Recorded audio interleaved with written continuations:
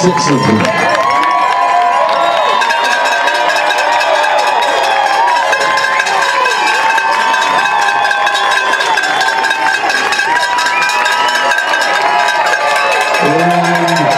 This is the winner of the 2021 Western States 100 for Flag Stacker Jim Walmsley.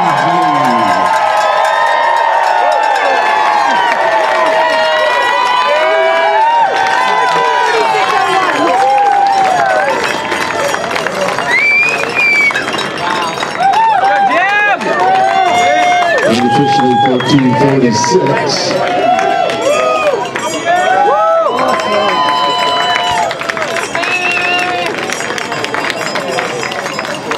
Great job. Congratulations.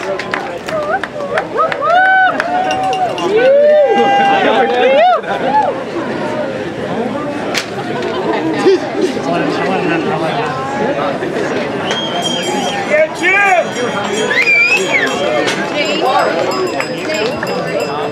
I won't have my phone.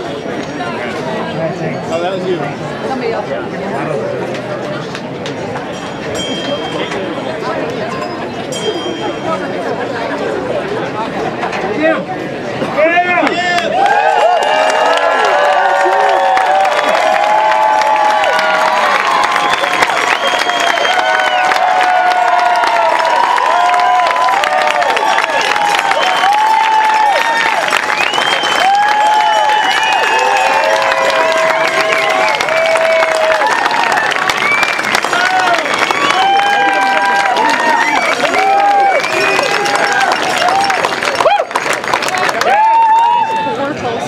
The official winning time for Jim Walmsley, 14 hours, 46 minutes, 1 second.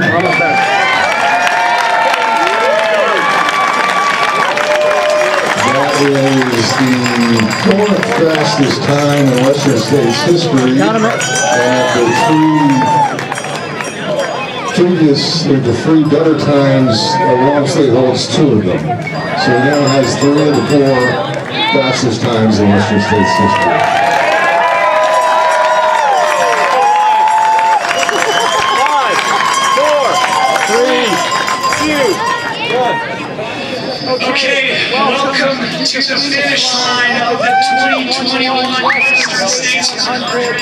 I'm Dylan Bowman here with Corinne Malcolm, sitting of course with men's champion, Mr. Jim Walmsley. Jim!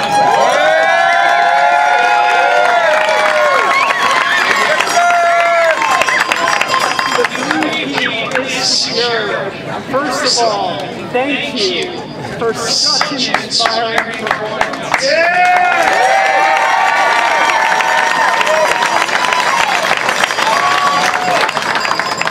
You said to us before we sat down that was a really, really hard one. What did you mean by that? Well, like usual, I guess I started out a little quick. Today was a really hard one to hold on.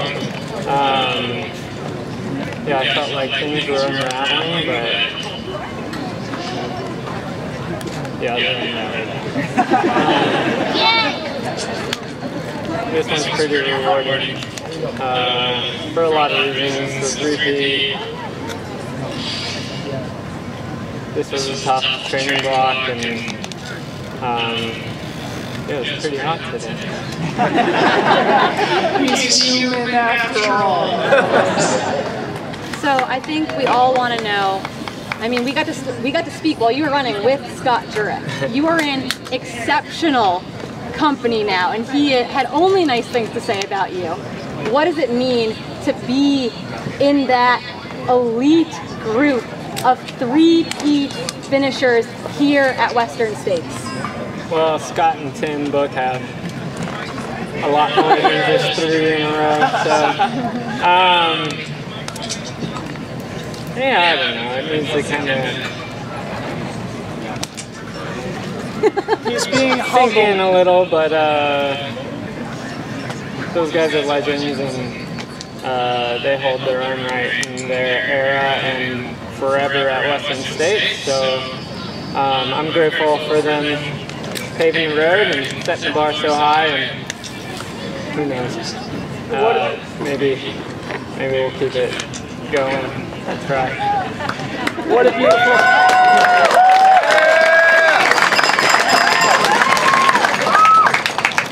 What a beautiful thing to say. You do stand on the shoulders of giants, but you are among the giants now. You mentioned that this was a tough training block for you. Can you describe for those who maybe didn't follow the race as closely, who aren't die-hard ultra fans like all of us here in the stadium, why this was such a hard build-up for you and why this is so special? Yeah, pretty much the whole training block's just been day-to-day with an IT band kind of tendonitis issue in my left knee, and it's been frustrating. I haven't been able to really train with anyone because even if people ask me to go for a run, it's like, well, kind of got to see how it is in the morning, or I got to do a bunch of drills before my run, or bring a mat to do them wherever I go, and a lot of it just tried to get out early in the morning and knock it out. And yeah, it was a tough training block to just get after it, keep getting out the door, and I think probably a lot of people can relate to that. It's not always pretty, but the goal is worth it. So it sounds like it was kind of an isolating training block in a lot of ways, because it was maybe too high maintenance to get out with a bunch of friends. So what did it mean to you to have a runner who we're going to welcome here, you know, in the next hour or so, Hayden Hawks, running shoulder to shoulder with you for so many early miles, someone who looks up to you and is who part of this next generation of ultra runners? Yeah, it was really awesome to have Hayden for about the first 50K. He was just talking my ear off, and I hadn't had that at Western States before, and I'd take it any day. He was a pleasure to run with, and it's great to see him hanging in there and making his way to the Auburn track in his debut at Western State. So it's not an easy day to do it, and he's proven himself really tough right now.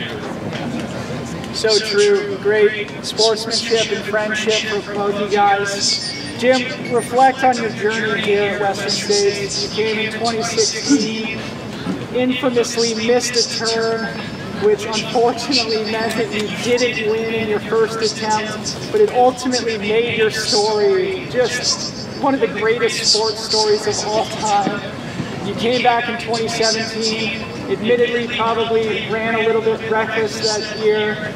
You learned, you came back with some humility, and you won 3 in a row. Reflect on your journey.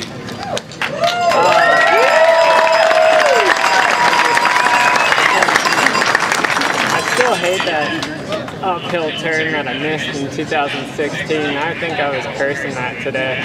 And then 2018, I saw 2 or 3 bears there, like a mom bear and 2 cubs. And yeah, I don't know, I just ran straight past them. Yeah, that hill's been pretty rough for me. And today it was definitely kicking me. So it's nice. It's something to that. Roby points is sometimes pretty cool. But Patty O'Leary owes me a beer. He was supposed to be there. He missed me. So. He's, I think, currently, or was at least, was on pacing duty for the young Drew Holman, who is also on a tear in the top 4 right now. So we'll be welcoming Peter to the track in not so long, which will be so cool to see. And not to give you a softball, but you've been running in the heat all day. You're a little bit cooked. What does the next 2 weeks look like for you? What are you going to do to decompress after this long, hard day at the office? A couple days off. I got to go to a wedding next weekend in Philadelphia, so I'll probably have a couple extra drinks. And then And then my partner Jess is who crewed me all day today. She's doing the Silver Rush 50-50.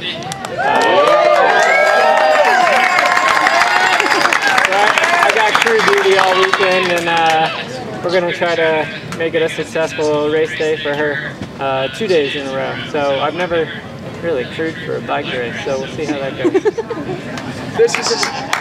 This is of course the 50-mile foot race in Leadville on Saturday, followed by a 50-mile bike race on Sunday. So shout out to Jess. That is truly remarkable.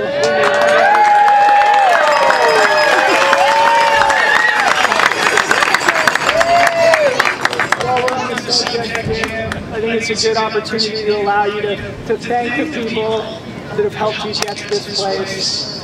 People like Jess, people like the parade of friends and family who chased you down from Robie Point. Who would you like to thank? Yeah, on my crew today, you guys were all stars. You guys had to patch up some rough aid stations, probably more so than the last couple years, but I guess there's been some other tough ones. I got about 10 of them there. Oh man, I'm gonna miss names if I try to. Nonetheless, you guys mean so much to me. Really appreciate it.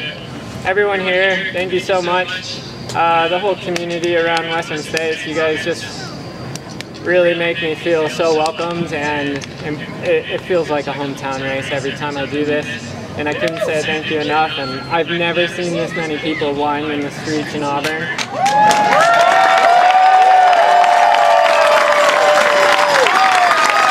You guys came out in full force today, and the energy is amazing. And I mean, for having 320 runners this year, this race is insane. Like per person, it's just off the charts, and you guys are what make this special. And thanks so much for coming here, and maybe skipping some of your runners to come see me finish. But I appreciate it, and appreciate all the love and all the support. And it's really a pleasure to be able to pull off today with Hoka sponsoring this race, coming in here. They've just done an awesome job. So it's pretty sweet to see this lined in blue this year, and it's unique, and it means a lot. It means a lot to me. Been partnered with them for basically my whole career, and this one means a lot.